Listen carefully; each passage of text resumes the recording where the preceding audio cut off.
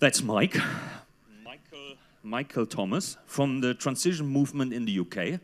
That's your stage and that's your applause. Have fun.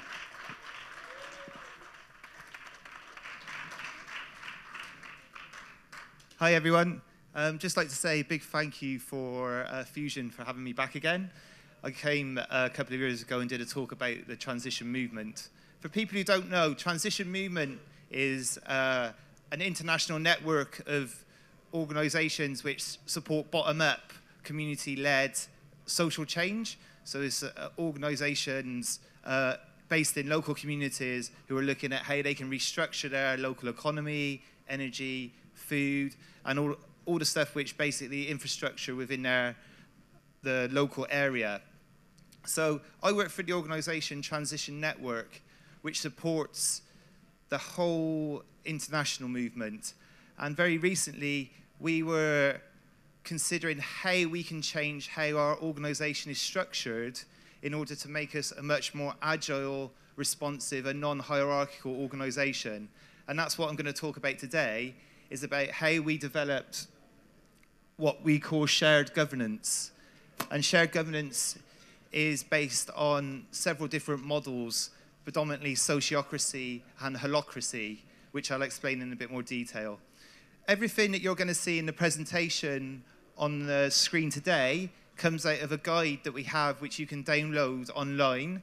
And in the box here by the camera, there's little strips with the website address. So anyone who wants to learn more and use these techniques in their group, you can find everything on there. Okay.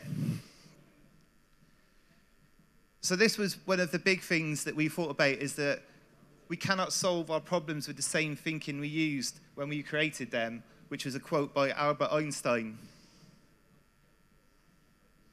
And we worked very closely with an organization called Soziokratie Transition. And with them, we wanted to explore how we could reinvent what is at the center of the organization and the source of the many problems within Transition Network.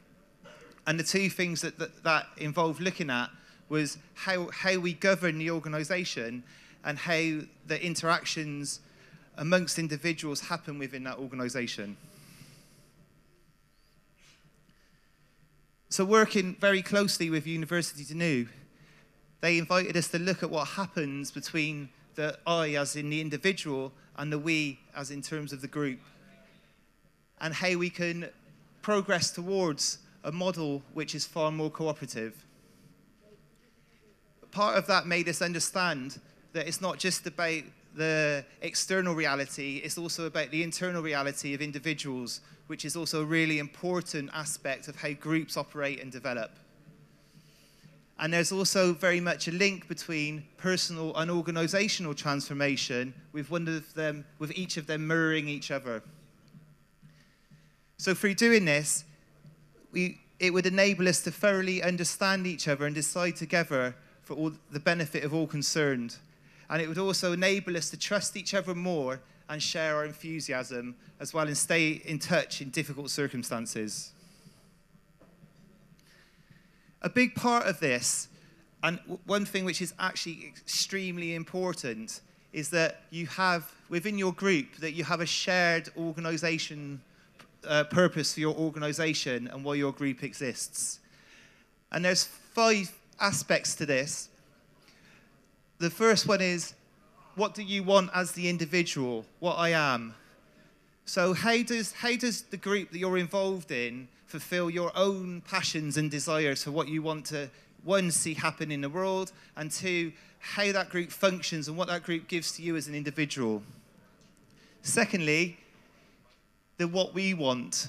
So this is, what is the group? Within groups, you'll have maybe lots of different viewpoints and positions and ways of operating.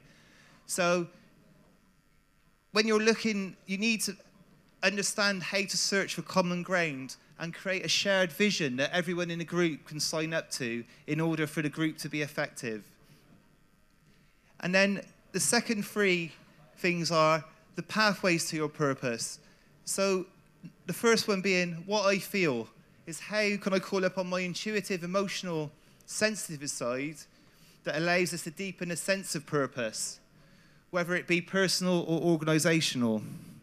And then secondly, what we feel, which is listening to the centre of the circle, which I'll talk a lot more about in a minute, which is to the us. So that is listening to everyone who's involved in your organisation together to understand where people are coming from.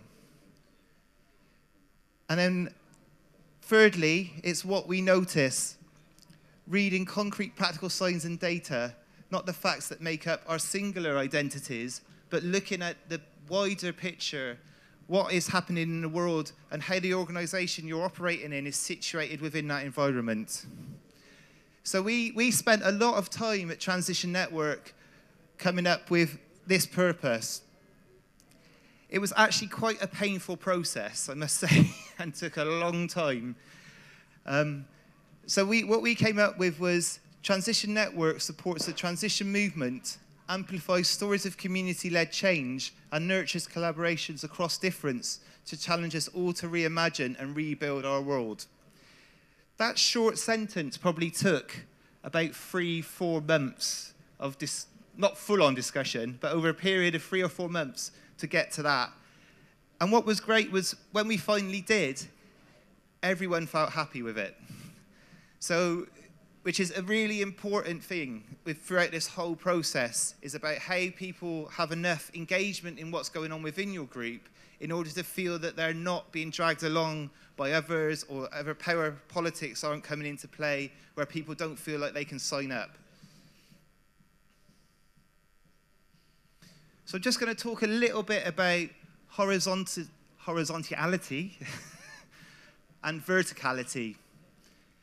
So for a long time, societies have operated very much on the hierarchical model.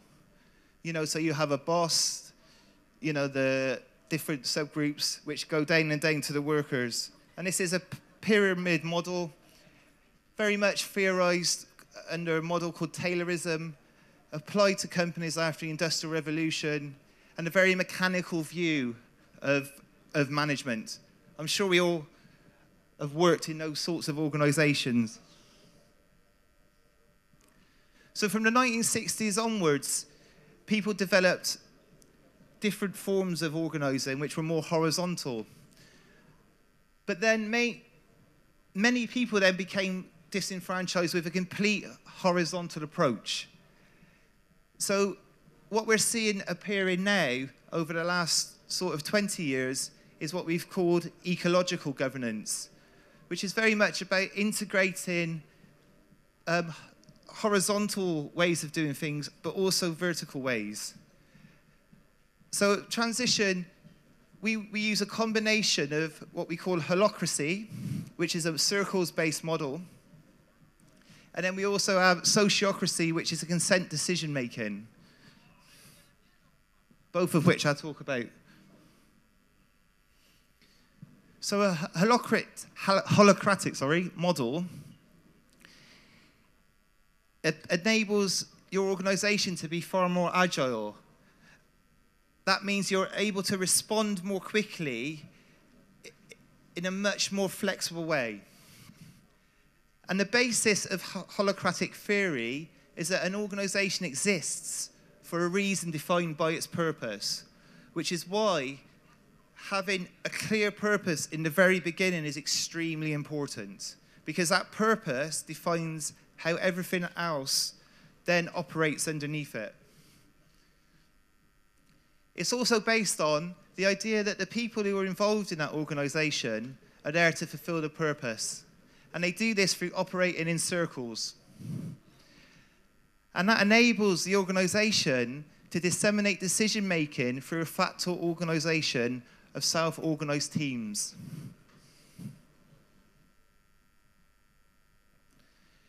In terms of being agile, what it helps you do is, in terms of making decisions, you can make a decision, you implement the decision, and then you can evaluate feedback very quickly on whether that decision has been the right decision, and then you can readjust.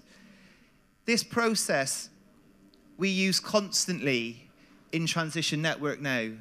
So we have an overall plan of what we would like to see happen in the world, but we don't stick to that plan rigidly in any way.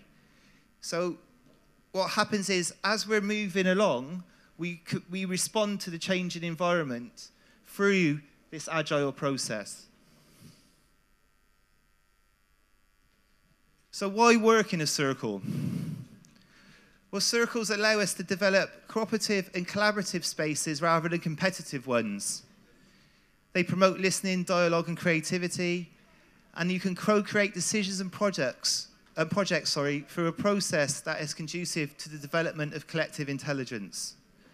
So through working within a circle, it enables you to harness all the intelligence from every individual who is within your group.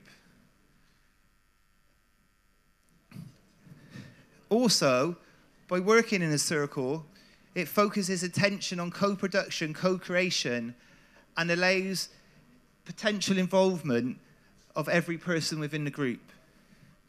It also encourages free movement of ideas, facilitates knowledge sharing, boosts experience, improves involvement, and reinforces links between co-players within the organization. And the other thing, which is really interesting, is that it opens up a space for personal transformation. Because you have to really operate on the basis of trust in yourself, in others, and in the processes that you're using in order to be successful. This has actually been one of the biggest challenges I've found for moving, because we've moved from what would be a more hierarchical model to something much more based on circles. So we've had to go away from having someone who's like the delivery manager, the person who's from a more hierarchical, the boss in that sense, to now we all collectively make decisions and feed into how the organization functions, what work we do, and how that happens in reality.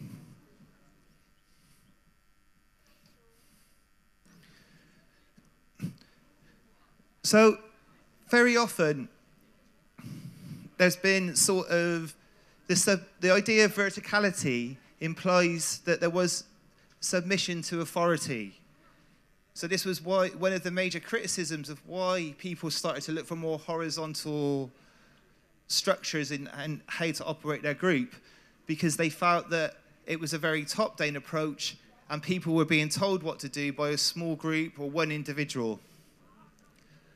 When we talk about verticality in this model, what we're talking about is is trust according to a new vision of power sharing.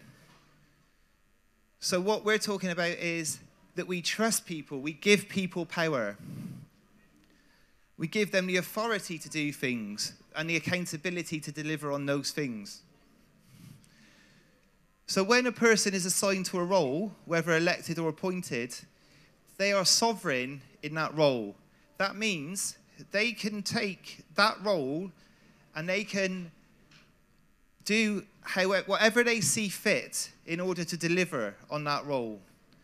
So if you're given, for example, we want you to do all the marketing for this part of the organization, they can do that in whatever way they want. So it's not like they are given that responsibility, that sovereignty, to do that in the way that they see best. They can also make certain decisions without consulting other roles, and they can choose whether to consult with others or not. So there's things what we call where you can have an advice process. So you could think, my friend knows a lot about this, I will go and speak to them. Or you could call a meeting and get people together there and get advice from them on how you could fulfill that role. There's also safeguards, which is where the horizontal comes in. So circles practice management by consent and other participatory methods. Vertical energy flows from top to bottom as subcircles' responsibilities are defined by the upper circle. And it also circulates upwards through rep links, those members of subcircles whose role is to rise up the information and who have a right to object in the upper circle. So you have power but also responsibility flowing across as well as up and down.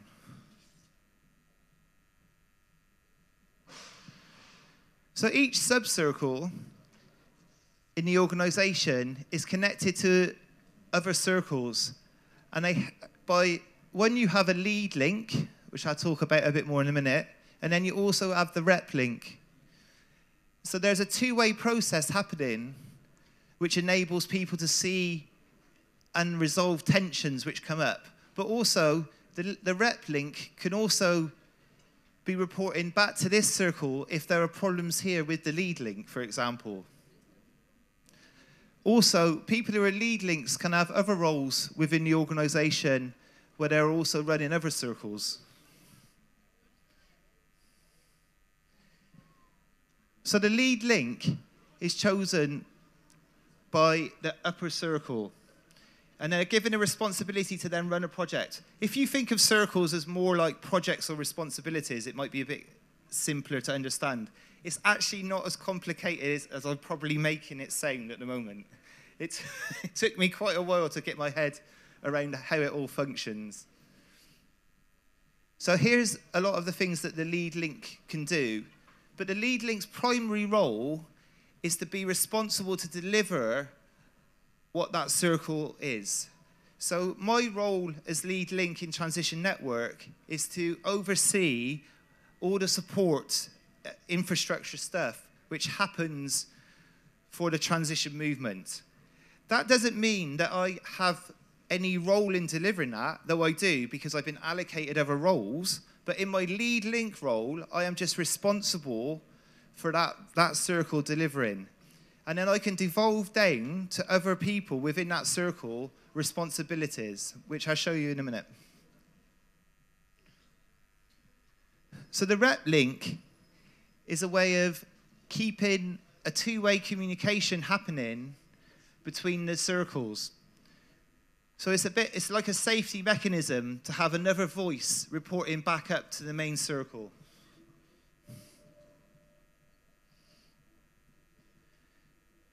So circles in themselves, each one has a border and its own purpose. And they can self-organize however they want to deliver that purpose.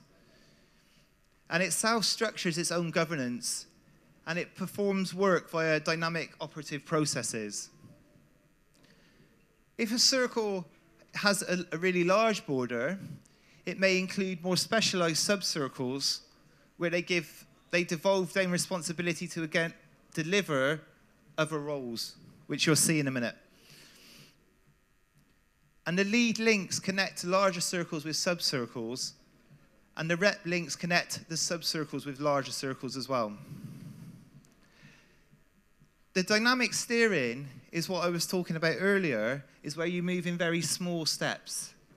So rather than having a big, long, massive plan, what you do is you look at what the next thing is that you need to do. So we have this process here happens in what we call a sorting meeting. So a sorting meeting happens when you have everyone in that circle comes together, and they will say, we have an update where each role updates what's happening for them, and then they come up with, then we ask, do you have any tensions that are stopping you moving from where you are now to the next step? A tension is not, it's stopping you finally delivering the thing that you want to deliver. It's what's stopping you moving from here to here, and then here to here, with the purpose, the final purpose being there.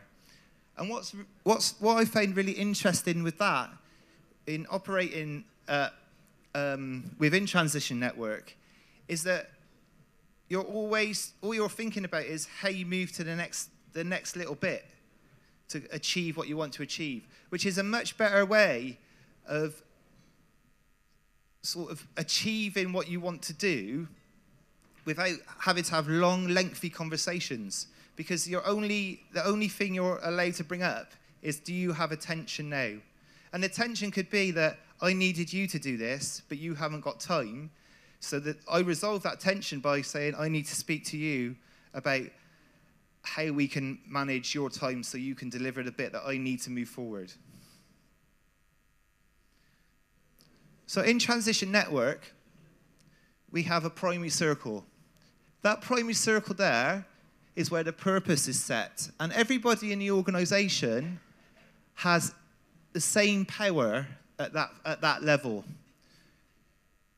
Then we've assigned, this is a lead link, the blue arrows. That lead link then assigns roles within the heart circle. This heart circle is the operating circle. So this, if you think of that as the brain, and this is the body, and then these are all the different limbs doing the things for the organization. So in the primary circle, I sit there and I make decisions with others around the purpose, the things that we're going to focus on as an organization, the roles that need to be developed, like pretty much everything. Then it goes down to the heart circle, where I was elected lead link here, and then I'm responsible now for making sure that the supporting movement circle here delivers its purpose. And the same again, these coming off here are other circles which may have specific roles within that. And this information flows back and forth between the circles. So you can have meetings within this circle to resolve tensions.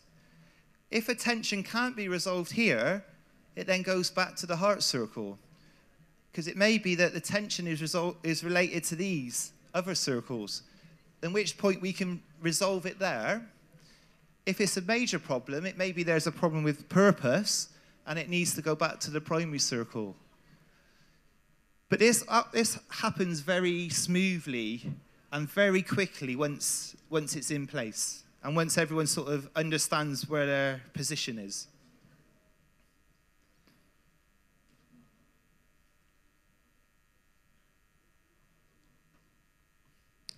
So I'm now going to talk a bit more about the keys to setting up what we call a shared governance model, which is all the things that you need in place in order for the circle's model to function properly. So firstly, we need to create what they call create an us. The us being the group.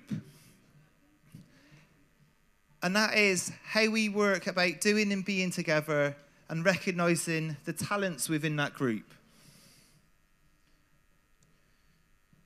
So an us is a set of eyes gathered around a common goal. So this is your group. This is your new group with each individual. They share common values, culture, and tools, and together they maintain meaningful links and relationships. And us is a set of individuals, each who's autonomous, independent, and different. So the necessary conditions for the emergence of an us is that elements of the system do not exercise control over one another, and that the system requires an external source of energy to set it in motion. This could be a project, a cause, a vision, and meaning. So there's 5 stages that groups go through before they get to an us. The first one is there's a newly constituted group. So this is basically when individuals get together at the very beginning of groups, of the group forming. So within the group, you'll have individual and collective anxiety, withdrawal, silence, abundant and untimely speech, an attempt to create an organization. If you've ever been involved in a group, a new group, you'll probably recognize these. Then the group moves into what we call a symbiotic us, where there's a strong need for compliance and equality, and everyone strives for acceptance. So this is where everyone's getting on, everyone's like really happy, you know, it seems like the group's functioning really, really well. And then you hit the conflictiness. And this is where individuals within the group feel a need to be different, to stand out, and attempt to be identified within that group by contrast against others. So the group dynamics that tends to happen at this stage You have stuff like rivalries, competing for power and leadership, and leaders within their groups protect their own borders to maintain their positions. Once you move through that stage, you become a more mature version, where participants are reassured and recognized, acting and relying on themselves. So the group dynamics that happen here are, there's expressions of feeling, opinion, and belief, awareness of different frameworks, group dynamics, analysis, meta-level communication. That's communication thinking of the organization as a whole, not just coming from the individual. And it feels like there's much less threads. It's a more non-judgmental. I think you can actually apply this to romantic relationships as well.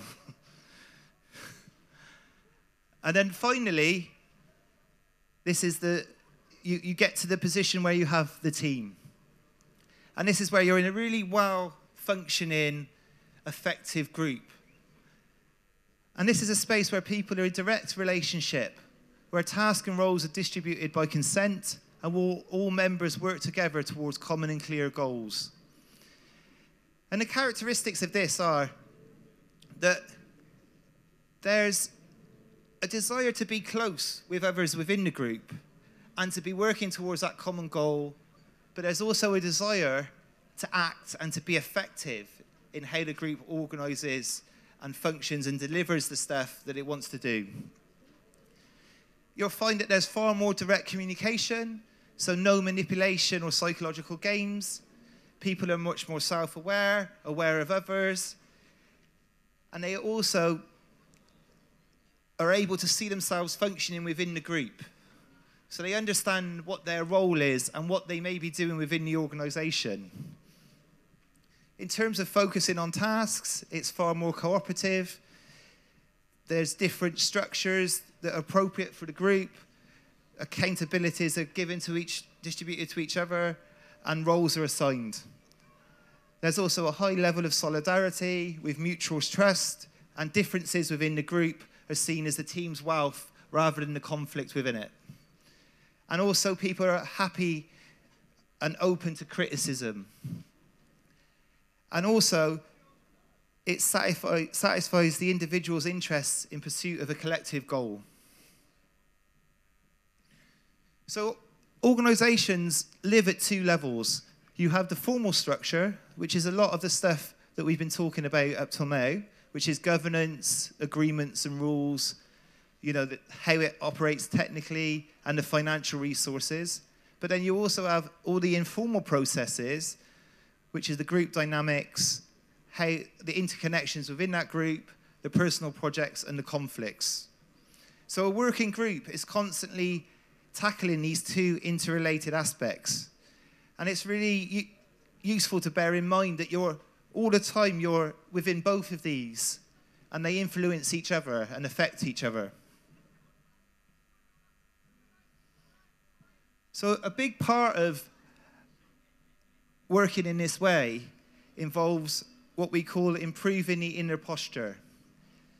This is all about how the individual works within the organization. So it's about individuals listening to each other, cooperating, letting go of conflict, recognizing how your ego is playing out within the group, reassessing how what you may be doing and how your behavior is impacting on the group. Also, being a cooperative leader and supporter. So rather than being in competition, you're there to support other people to deliver their role. And also observing yourself within the organization and how your part in that organization plays out. And you also have the sovereignty that we were talking about, aspects of confidentiality you may agree to, and also operating based on kindness and respect.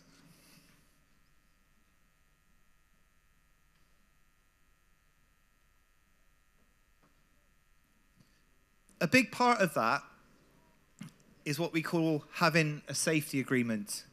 And a safety agreement is what's set up at the beginning of the group process when your group forms. And within that, you would have induction processes. So that's how does someone new come in and be involved in the group? How do you welcome someone in? Then you have how do people leave? What's a good exit process? Also, what's sort of, how would someone be excluded from the group and on what basis? And then also, what is acceptable behavior within that framework? As well as, how do you deal with conflict? And how do you regulate tensions which are coming up in the group? And this is really interesting because having this in place in the beginning means that everyone understands what the process is.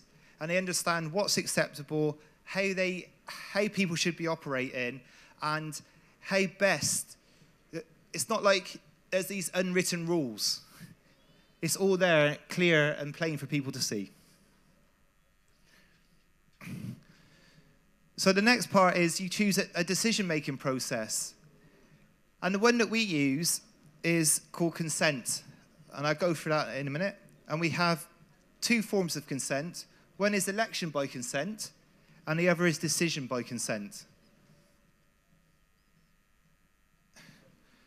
So consent is very different to consensus. Who's used consensus here?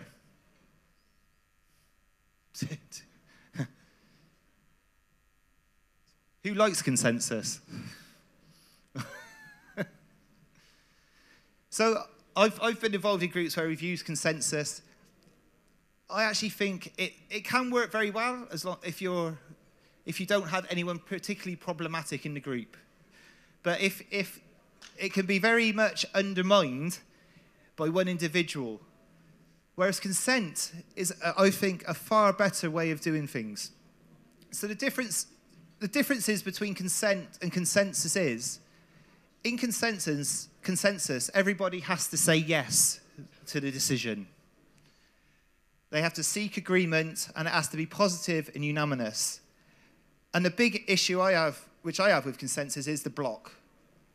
And if people don't know what that is, it is basically one individual can block a decision. Also, conflict can sometimes be demonized. Differences can be erased to reach consensus. So you come up with a decision which is actually a very watered down decision of what was probably could have been a really good proposal. And it can also lead to power games and all kinds of other stuff going on. So with consent, the difference is that nobody says no to a proposal. And I'll explain the process in a minute. But the debate is focused on how you process an objection. And what I find absolutely fascinating about this process is that someone has to have a really valid objection which makes sense in order to stop a decision being passed. And through the process, it enables you to see whether the objection is actually coming from a true place and not just an individual's point of view or their ego playing out. It's a pretty simple process. You come up with a proposal by listening to the centre. And that can be done through a whole range of different processes, consultation, discussions, which then lead to the development of a proposal. That proposal is then presented to the group within a circle. The first stage is everyone gets an opportunity to ask for clarification of that proposal. So if you do not understand what the proposal is, you can say, can you explain to me this a bit more? It's not about whether you like it or not. It's about whether you understand what's being presented. Secondly, you get an opportunity to then feed back what your feeling is about the proposal. Opinions, reactions, advice on how it could be improved. And then that leads to a process where the person who's put the proposal forward can clarify, amend, or withdraw the proposal. So you're using the collective intelligence of the group to refine the proposal to make it better. Then you get to the objections round. And the objections round is where you can say to the proposal that I object to this decision, this proposal, because I feel it's either a massive threat to the purpose of the organisation.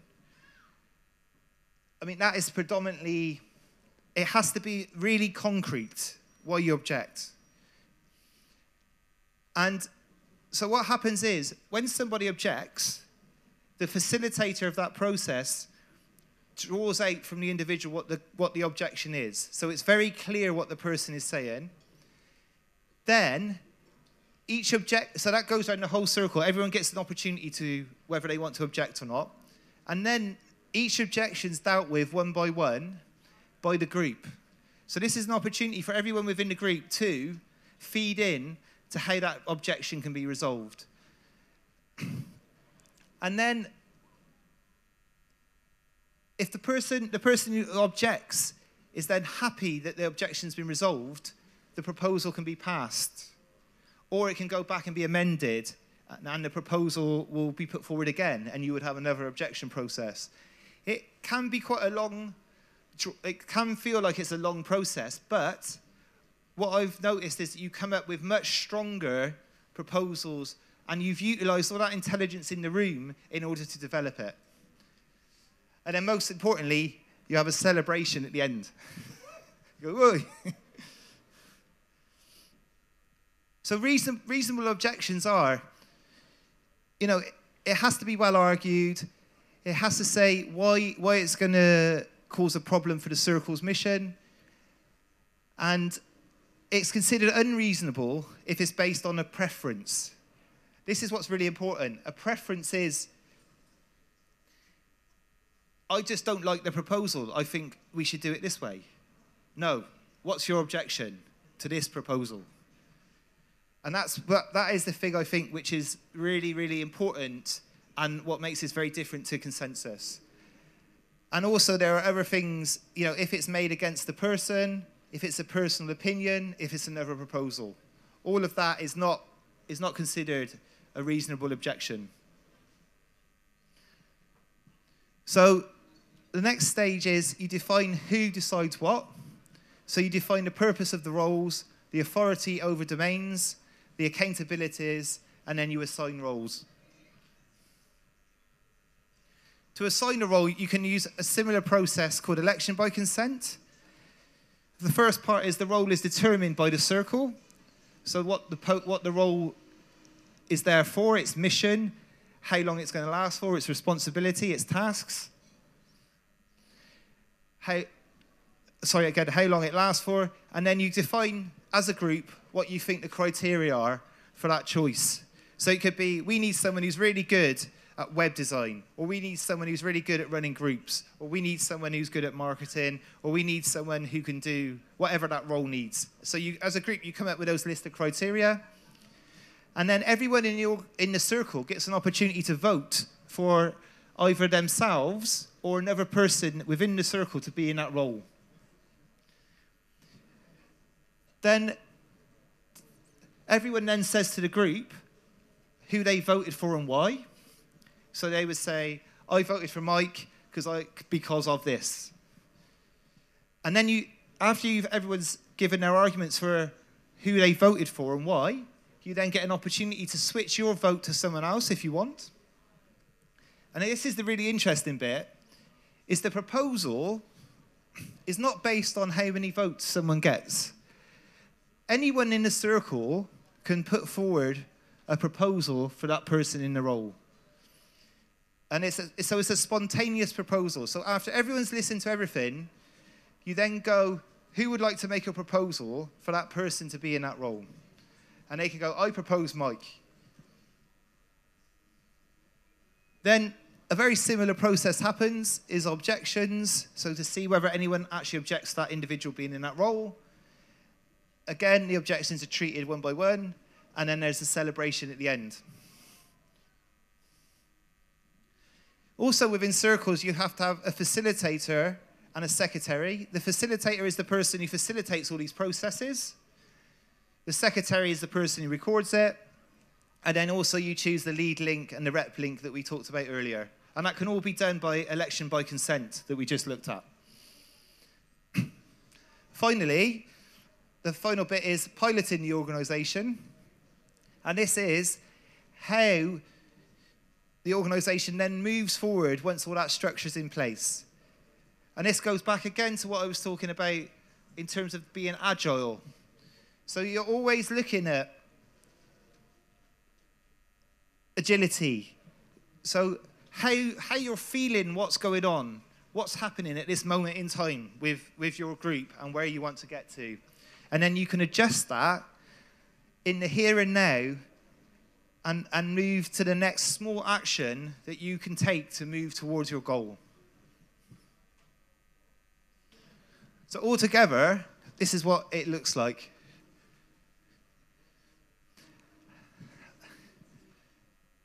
And it does take quite a while to get to this, but I think, in my experience, it's time very well spent.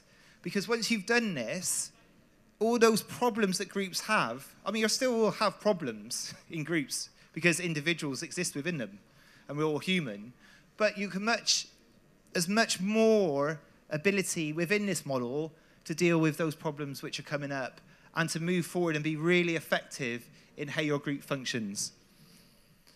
And that's it. And here is the link to the guide that all the slides are out of, and there's more resources here. And I've also printed that out in this box there by the camera. There's, if I can just pass them around. Oh, yeah, if you want to. So if anyone has any questions, I think we've got 15 minutes.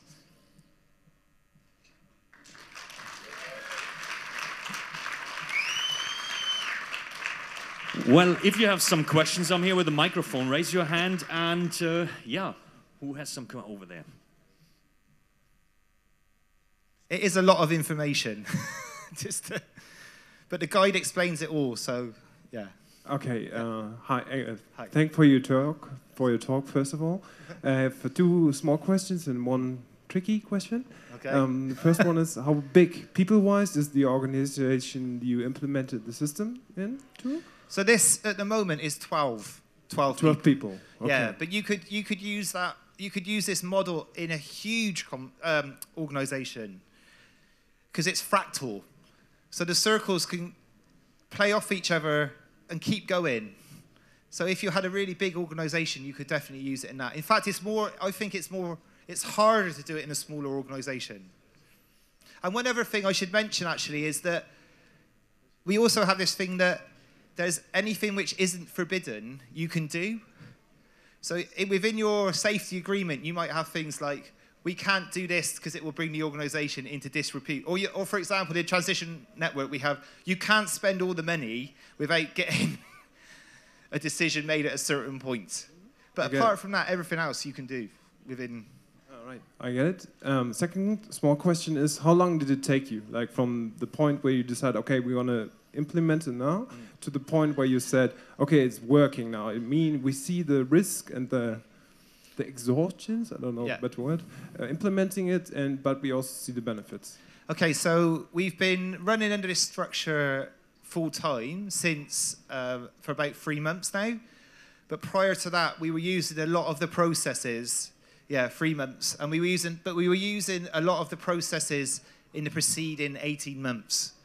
But because we're a bit like, as one of my colleagues said, we're like a plane that's flying along, but you're also trying to rebuild the plane as it's flying, because obviously we're still implementing, having to deliver all our work.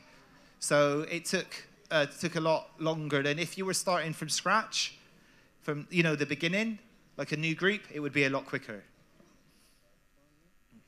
Okay, third question is, during the implementation phase, like when you're trying things out, I guess many problems were popping up, and sometimes there's like a handy trick how you can solve them, like a little story, like a problem everyone was concerned about, and then you use the system to solve it. Is there like a neat little story? I mean, one of the big problems, believe it or not, and this isn't really a story, but one of the biggest issues we found is the concept of sovereignty, the idea of an individual taking on power and responsibility to deliver something. Actually, people have really struggled to do that, to feel like they can just go ahead without having to talk to anyone anymore. So, like, you would have thought that it would be the other way round. And that's what's really interesting, is that actually giving power back to people, taking that power on, is quite a challenge, particularly if you have a lot of roles.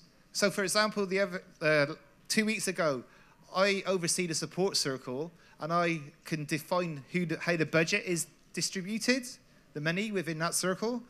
Yeah, I didn't feel like I could do that. I felt like I had to speak to everyone. And then everyone in the circle was saying, no, you can decide. And I was like, whoa, okay. So that was quite interesting, how the power shifts are quite a mindset. You have to change your psychology of how you function within this model. Like the objection being a gift. You know, the objection being seen as a gift, not as a barrier. Is the two big things that I've noticed was that the objection and the taking more power. Who's going to be next? Oh, in the back. Bear with me.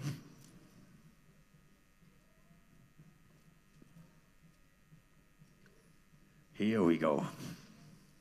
Hi. Where's the accent from? That's the first question. Number 2 is, we're also going through a transition phase in the organization that I work for, and I can't figure out if it's the chicken or the egg problem. But first, do you train people, then implement the restructure, or restructure and then train people to live in that new structure? Okay, the first question's easy. I'm from the Forest of Dean in the UK. And so is Andy. And I also live in Bristol now, which is very similar. What we did at Transition Network is we had a process of introducing, like, the consent decision making we used a lot before we changed the structure of the organization to a circles model. When we had several away days where we spent a lot of time working with the organization University to New to look at how we should function as an organization. So it was a long process. I think we did a lot of training and preparation before we moved to the model. Yeah.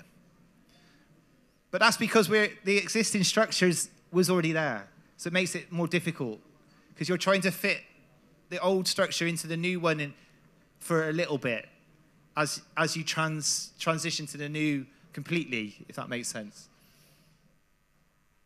Who's going to be next? Here we go.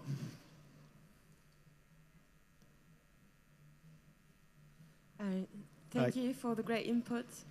My question is, how do you deal with when you're implementing new structures? It means a lot of insecurity for a lot of people.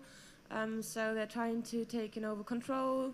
There come psychological games that you mentioned. How do you deal with that in a group while you're also protecting people and not making a therapy session? That's a very good question. And I would say that the safety agreement, which I talked about earlier, about the inclusion, exclusion, what the boundaries are, how the group functions, what's acceptable behavior, is really important. And you have to take people along with you. So that one of the beauties of the model is that you're moving to something which is far more democratic and allows each voice to be heard. So I think that it is problematic. At times, I've felt like I was losing the will to live, and that we weren't doing anything that we should be doing, and why are we just not getting on with work? But I now really see the value in doing that. But the big thing is, you'll also find that people will leave. You know, if people aren't happy, they may leave the group. But in terms of power and how power plays out, I think a big part of that is dealt with within the consent decision-making process, an election by consent process. And the main thing is, if everyone within your group is signed up to the group's purpose and wanting the group to be effective in what it does, it's a lot easier. If you have if you have people within the group who aren't signed up to the purpose, that makes it a lot more problematic.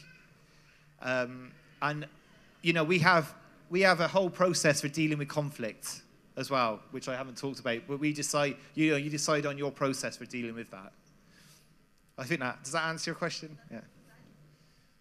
Who's going to be next? Oh, over here.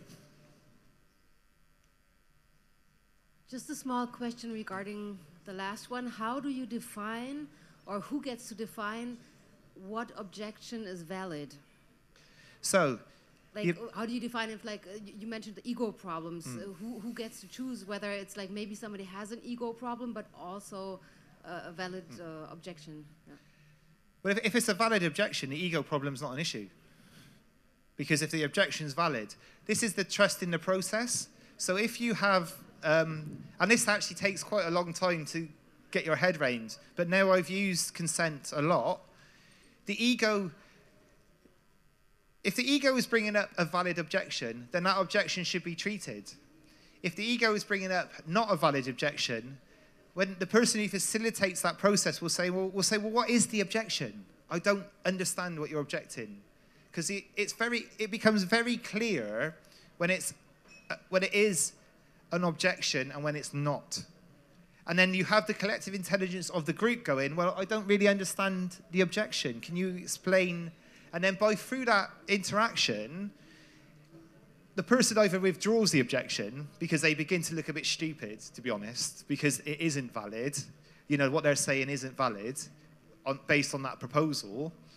Or it becomes resolved because people offer suggestions on how to resolve what their objection is. It does work really well. I had this question when I did a similar talk before, and everyone was just like, yeah, but what if? And my advice was, try it. Just keep trying it. And then you see the beauty of the process.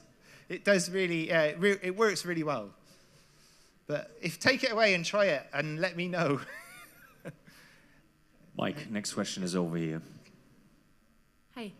I'd like to know if you think that your model is like a chance for a new approach to organize society, or do you think it would only work within peer groups? No, I think you could have this model could be used at a much larger scale. But again, you would need to be, it's very much based on trust. So you would have to trust that the people who are representing your circle are representing back to the center circle what your views are. But that's why you have the lead link and the rep link. So the lead link is feeding up to the next circle. You could have infinite circles. You know, you could have 1,000 linking down, and they could all be feeding back up to the primary way of organizing. But the key thing is that you need to have agreement on what the purpose of that structure is. You know, so it would be quite difficult having lots of different sets of circles with different purposes. You know, because within Transition Network, as we saw at the start, we have our purpose, this like our tagline, our statement. So we are all signed up to that. If that makes sense. Yeah. Do we have more questions? One over here, that's easy. So if I got it correct, you propose to make a transition to different process, make decisions and so on. And if it's a formed group, what do you think?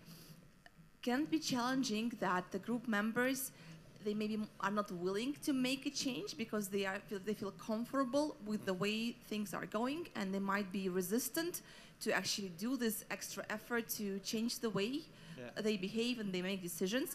And if you faced it, how did you overcome these resistances? I mean, we didn't face that particularly, but we did do.